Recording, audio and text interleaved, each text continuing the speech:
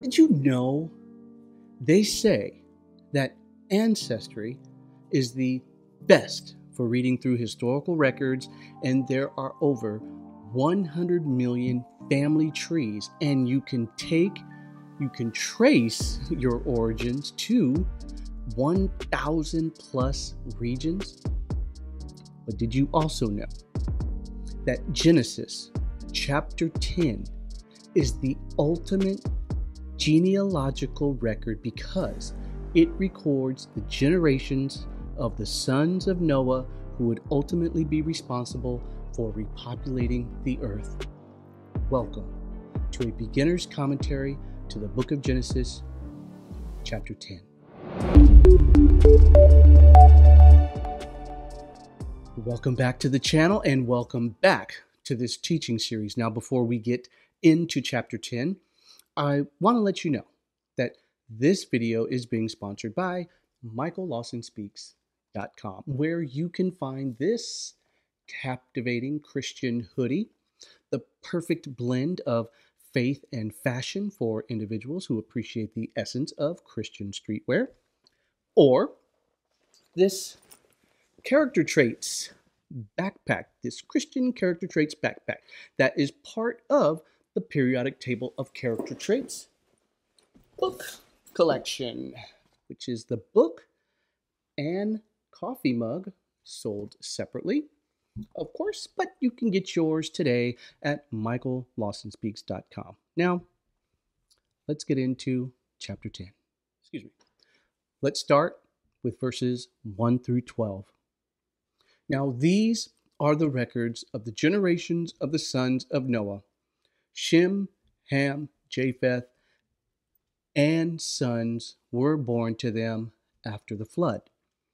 The sons of Japheth were Gomer, Magog, Madai, Javan, Tubal, Meshech, and Tiras.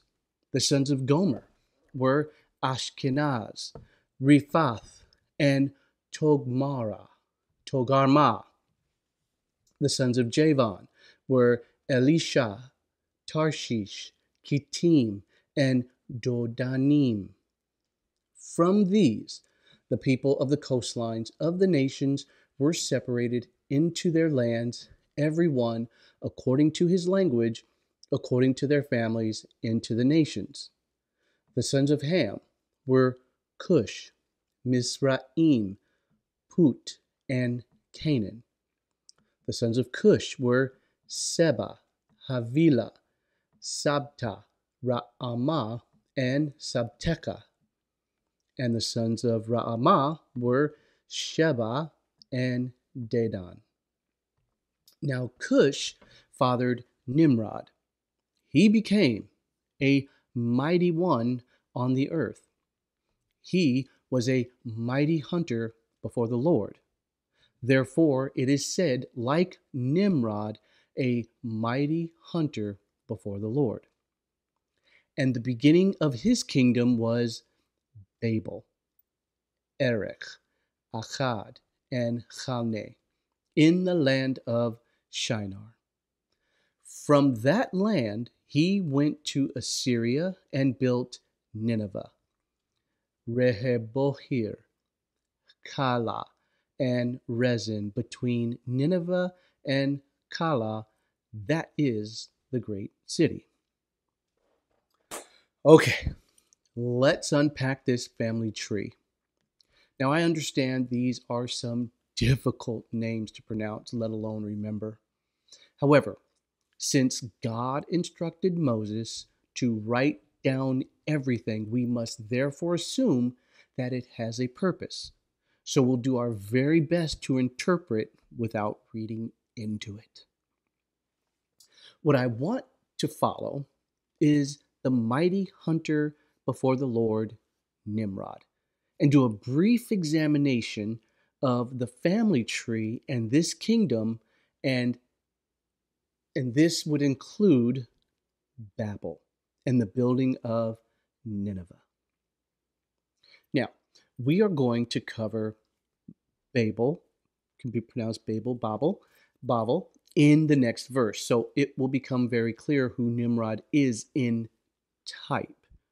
What do I mean by type? Let me give you a couple of examples.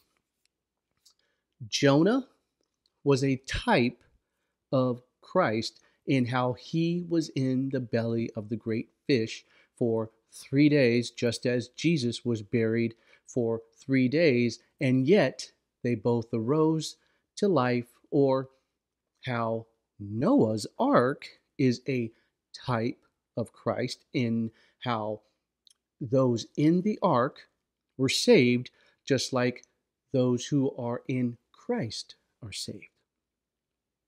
Okay, now back to the story and Babel, where I'll let you know right now that Babel was a bad thing, and so was Nineveh. So, to reconcile the meaning behind the statement, like Nimrod, a mighty hunter before the Lord, in light of what we are about to learn regarding Babel, it would seem to indicate that the phrase in question cannot mean that Nimrod was bent towards the Lord or even worshiping him or worshiped him. Therefore, we must conclude that the statement is talking about his great skill as a showcase before the Lord, as a general statement that does not have anything to do with his heart or attitude, possibly towards being bent towards God. Does that make sense? Do you see the difference? Anyway, we all do things before the Lord, however. The question is, what you're doing for the Lord or to glorify yourself. In other words, are you just showing off your great skill and talent, making sure that all of the attention is on you? Think about that. Let's continue with verses 13 through 18. Mizraim fathered Ludim, Anamim, Lehabim, Nephuthim, Parthusim, Kashluhim, from where came the Philistines.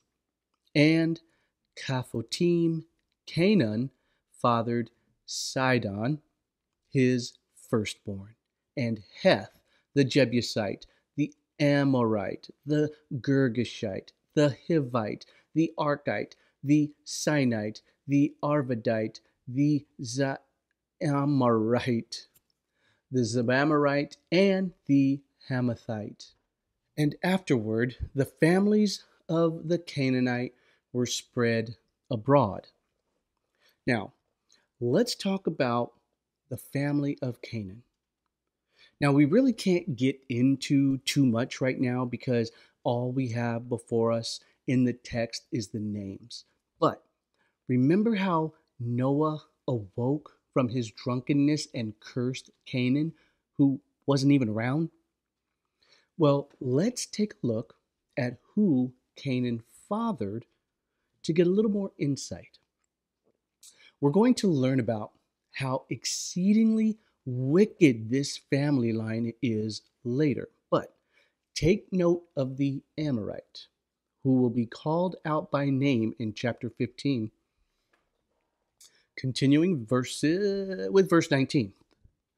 The territory of the Canaanite extended from Sidon going toward Gerar as far as Gaza, and going toward Sodom and Gomorrah, Admah and Zeboim as far as Lasha. Make a mental note of the size of the territory. Continuing with verses 20 through 32. These are the sons of Ham, according to their families, according to their languages, by their lands, and by their nations. Also to Shem, the father of all the children of Eber, and the older brother of Japheth, children were born. The sons of Shem were Elam, Asher, Arpachshad, Lud, and Aram. The sons of Aram were Uz, Hul, Gether, and Mash. Arpachshad fathered Shelah, and Shelah fathered Eber. Two sons were born to Eber. The name of the one was Peleg, for in his day the earth was divided, and his brother's name was Joktan. Joktan fathered Almodad, Sheleph, Hazarmaveth, Jerah, Hadaram, Uzal, Dikla, Obal, Abimael, Sheva, Ophir, Havilah, and Jobab. All of these were the sons of Joktan. Now, their settlement extended from Mesha going towards Sephar, the hill country of the east. These are the sons of Shem, according to their families, according to their languages, by their lands, and according to their nations.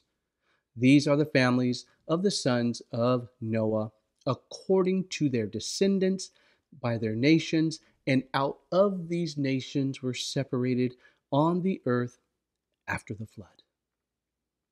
Okay, that was a lot to take in, but we are family. And that right there is where we all came from. This is our beginning as a human race. We descended from Noah, essentially. And you can try and do some that are not, you can try and do as some that are not naturally born Jews try to do and trace your lineage using these verses, but I don't see the point in these vain adventures because you can't really know for sure. Now, I don't begrudge anyone who does, I simply don't. Now, I have to admit that I am horrible at genealogies and family trees, especially if I don't write it down. For some reason, my brain just doesn't track any of it. Remember, if you've missed any of this teaching series, I've created a playlist, and with that, may the Lord bless you and keep you. May the Lord cause his face to shine upon you and be gracious to you. May the Lord lift up his countenance towards you and give you peace. Amen. See you next time for chapter 11.